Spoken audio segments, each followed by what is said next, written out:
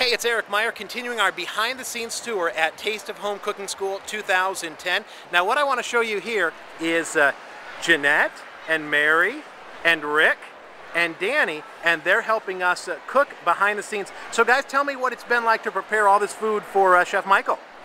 It's been exciting. I've absolutely loved it. I've learned a lot, and I think I'm going to go home and apply a lot of the things that I've learned into my own home. So I'm very excited. It was a great learning experience. Very happy. Is there any sampling that's happening behind the scenes, or we're all professionals? We don't do that, right? We're professionals. Chocolate doesn't taste good at all. I mean, Chocolate is terrible.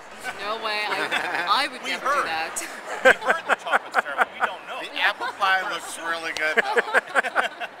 We're having fun behind the scenes at Taste of Home Cooking School 2010.